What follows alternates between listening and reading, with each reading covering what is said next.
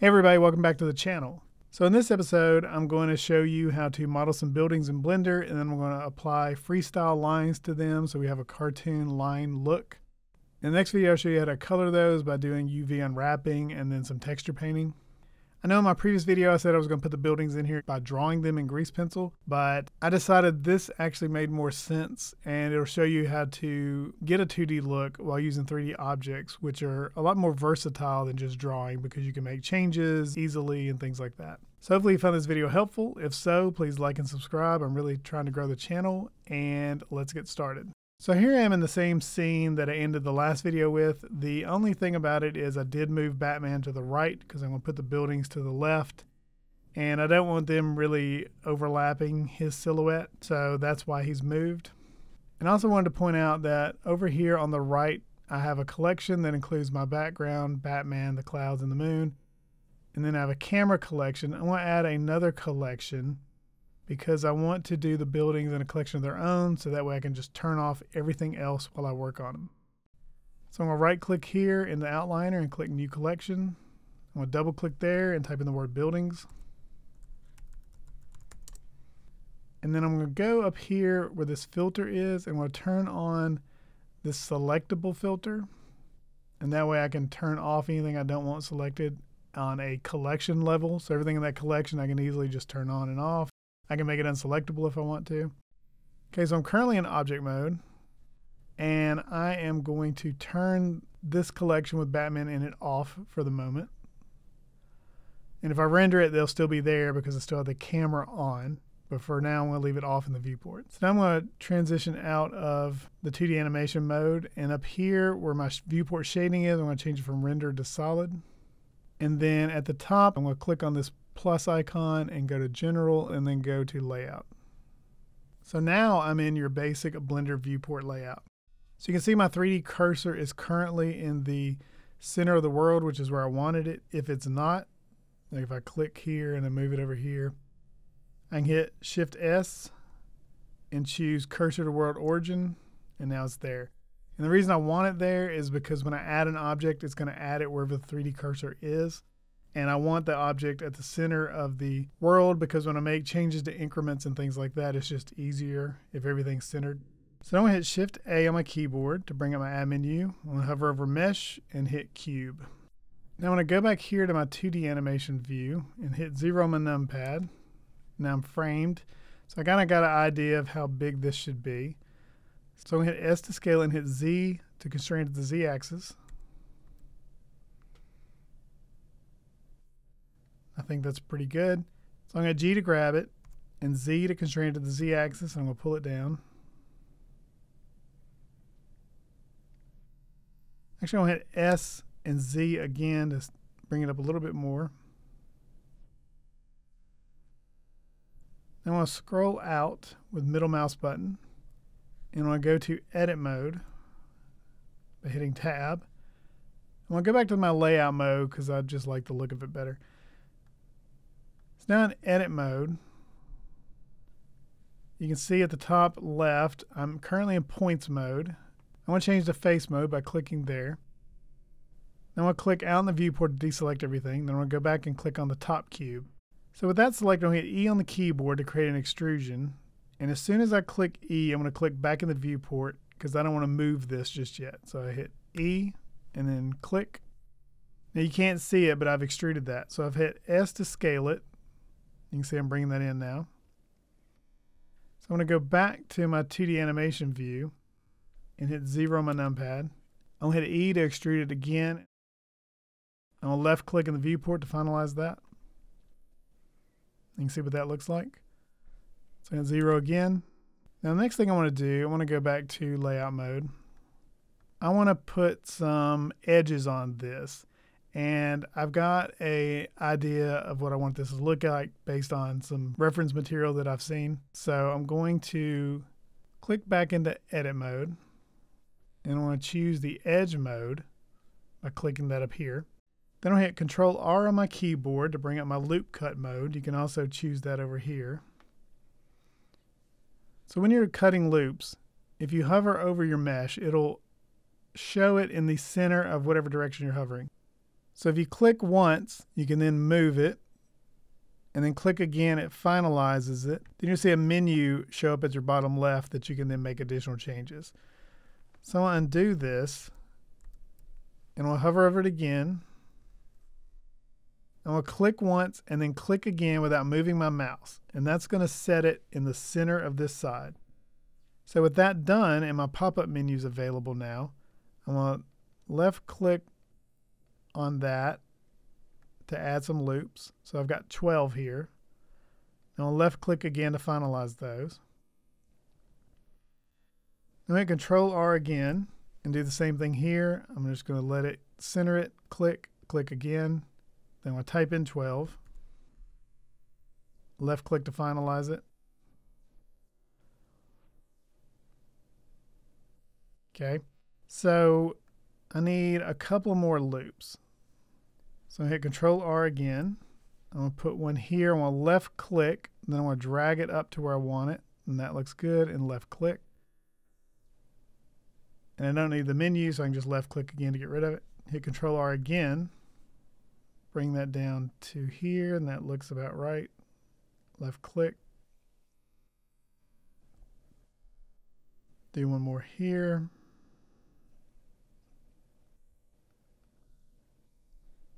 And do one at the bottom.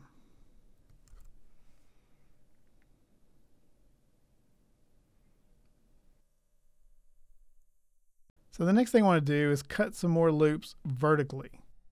So I'm going to hit Control R, click in here, click again, and then I want to change this to 6. Control R again, click in the mesh, click again. I'm going to change this to 12, hit enter. Click in the viewport. So next I want to click on the selection tool and go to the box select. And I want to select all of these in the center, but I want to leave the outside line available. I'm going to hit E, bring my mouse back a little bit, left click, and then I get the box at the bottom left. I'm going to change this to minus 0.07. Click in the viewport to finalize it, and I'm going to do the same thing for all the other sides. That way I know they'll be even. Now 2 sides we won't see in the final, but since I'm here, I'm just going to go ahead and do it anyway.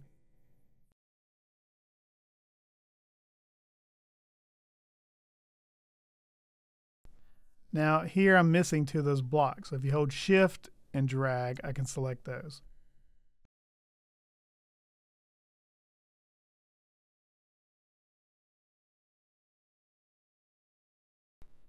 So before we model our second building, I can go ahead and add the Freestyle lines to this so you can see what it looks like.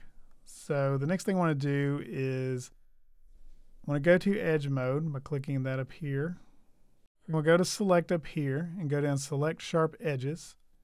Now you can see it's selected everything I need, or you'll know what I mean when I add the Freestyle lines. But see, I've got just the edges, which is exactly what I want.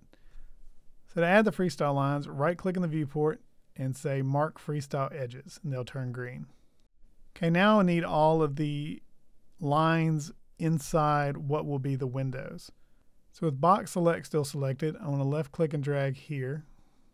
You see I didn't get all of those because you have to drag past them, but that's going to be hard to do with the way it is. So I'm going to go to Select, select Linked, and select Linked Flat Faces. You see how that grabbed all those? Then I'm going to go to right click, Mark Freestyle. So now I've got all those. So let me do one more and then I'll speed all this up. So I can just select a couple like that. And then go to Select, select Linked Flat Faces, and that's got them for me. Right click, Mark Freestyle Edges. Now they're green. So I'm going to do the other 3 sides and speed it up, and then I'll be right back.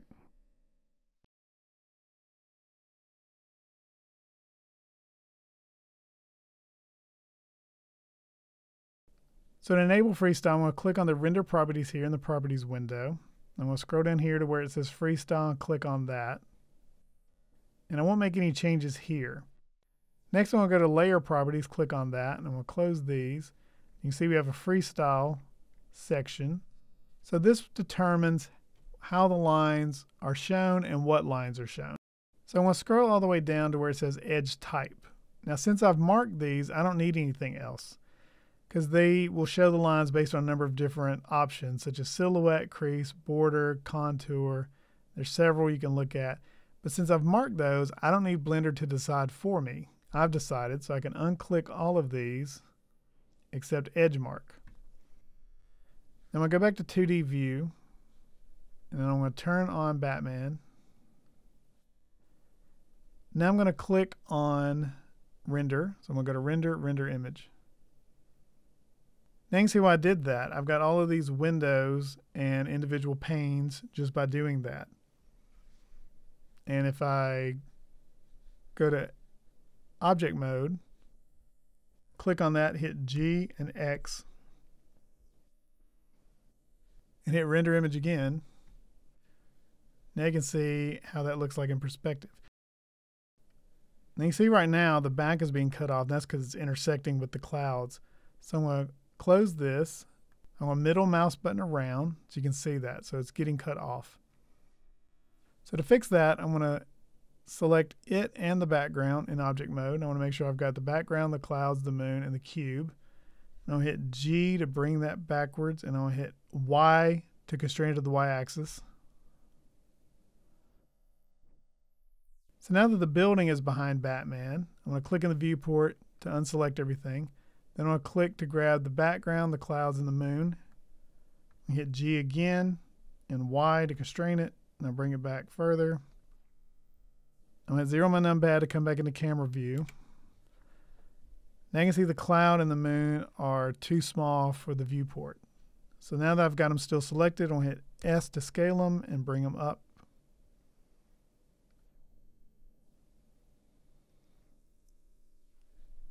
Okay, now if I hit render in the viewport, we can see what that looks like.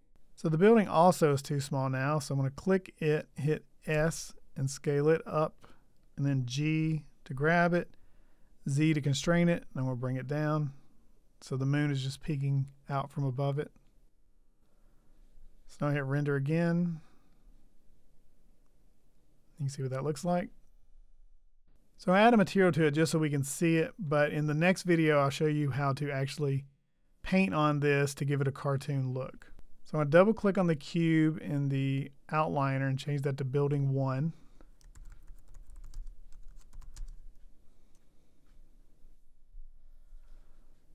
And down the materials tab, I'll click on that. I'm going to click new.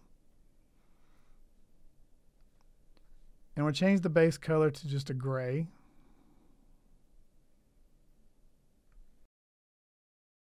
And then we'll zero out everything else because I don't need that. You'll hit render again. And again, in the next video, I'll show you how to create, a gradient on the lights and how to light the building a little bit just through texture painting. So I'll close out the render.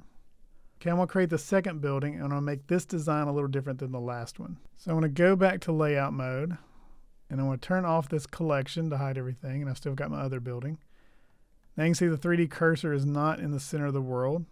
So I'm going to hit Shift S and choose Cursor to World Origin. So now I hit Shift A and I'm in object mode. Hit my add menu, mesh, cube. I'm going to hit zero my numpad to come into camera view. I'm going to hit scale to bring it in a little bit.